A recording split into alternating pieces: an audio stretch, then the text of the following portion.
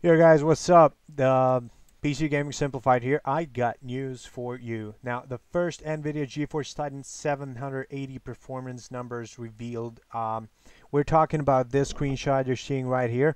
Apparently, some Chinese guy managed to get a hold um, on the GTX 780 and did a benchmark on 3D Mark 11.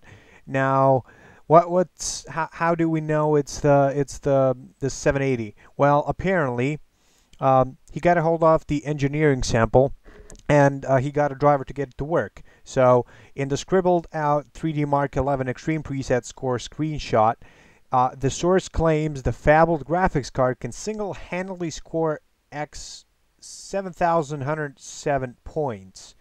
For reference, a GeForce GTX 690, which costs a shit ton of money, it's like $1,000 or something, usually scores in the region of X 6,000. So that's like a lot more points. And a GTX 680 scores around X 3,300. So if that's true, NVIDIA has something truly remarkable up its sleeves. It really reminds me of times back in the day. I think it was like 2005, 6, or 7. Just I can't remember really. I think it was 7. Um, when when 8800 GTX came out, that was like fucking Titan card. Like everybody was like, "Oh my god, oh my god."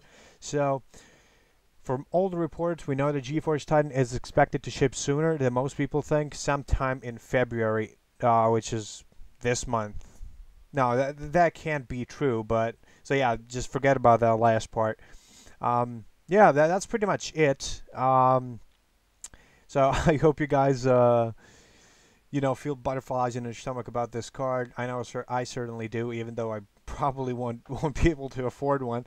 But I could, a man can dream, can he? So yeah, this was PC Gaming Simplified. Please subscribe for more. Next up is the AMD configuration for a budget between $800 and $900. Peace.